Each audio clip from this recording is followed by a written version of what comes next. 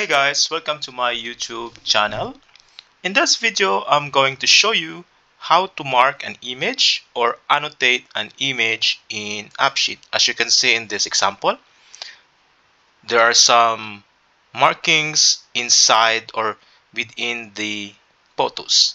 So let's say I'm going to add a new inspection here, and I'm going to select a location. Then under this inspection, there are photos needs to be attached. Let's say I am inspecting a house or a property. So here I can just click this camera icon. If I'm using a mobile, this will open the camera. Since I am right now in desktop, so it will open a file explorer. Let's say I'm going to add a photo. So here there are options to use. So which color I would like to use to highlight the or to use as a highlighter in this image. Let's say I'm going to use green. I'm going to mark this here. Then I'm going to mark it here. Then here I can just say this is broken kitchen pipe, for example. Then save. I can add another one because I'm using here a parent and child table which is connected by a reference type. So I'm going to add another one. Let's say this time I'm going to use red. I'm going to mark this. Say this is main door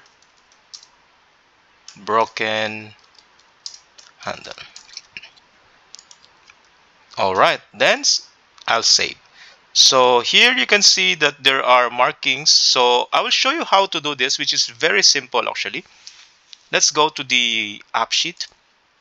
So in AppSheet, all you have to do, guys, is just go to the here. So the photo lives in the photo table, the inspection photo. So all you have to do is just in the type, you make it as drawing. So if you're going to use an image, which is usually used if you're just uploading a photo directly from your camera, see what will happen is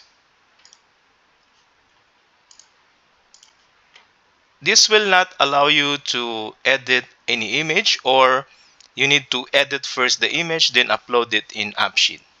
So there is a tool in AppSheet or a way to do that. So all you have to do is just use the drawing.